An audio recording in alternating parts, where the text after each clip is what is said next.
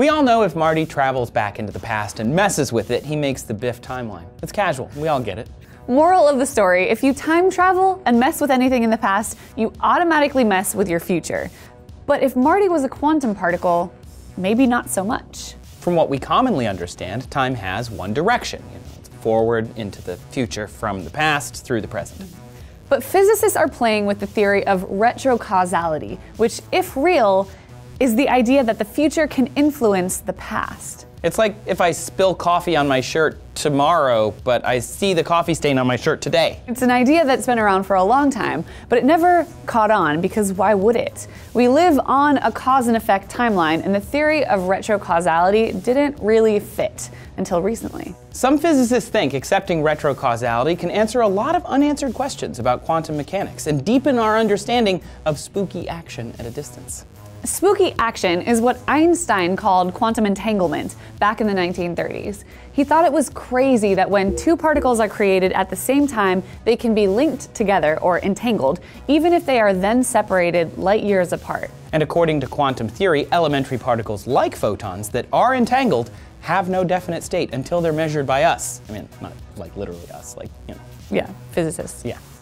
By measuring the spin of, say, particle A, you automatically know the value of its entangled partner, particle B. This is because particle B is the opposite of whatever particle A was. And even though we didn't actually know what particle B was before, and we didn't observe the two particles exchange any signals when they were measured, yeah, it's spooky. But some theorists are thinking that instead of this just being a spooky occurrence, the exchange of A and B's spins are caused by retrocausality. The way some physicists see it, if time symmetry exists.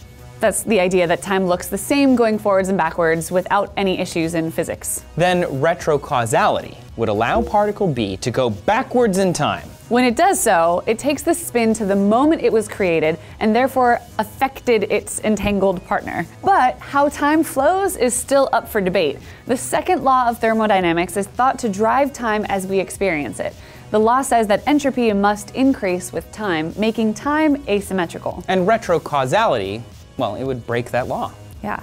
But no one has proved that time must be symmetrical, and until that day happens, retrocausality isn't going anywhere. So we're not time traveling anytime soon. The laws of thermodynamics are against us, and retrocausality is difficult to test because we can't witness it in our everyday lives. People are working on theories around quantum retrocausality, but it's on the bleeding edge of the discipline. It's a bit out there.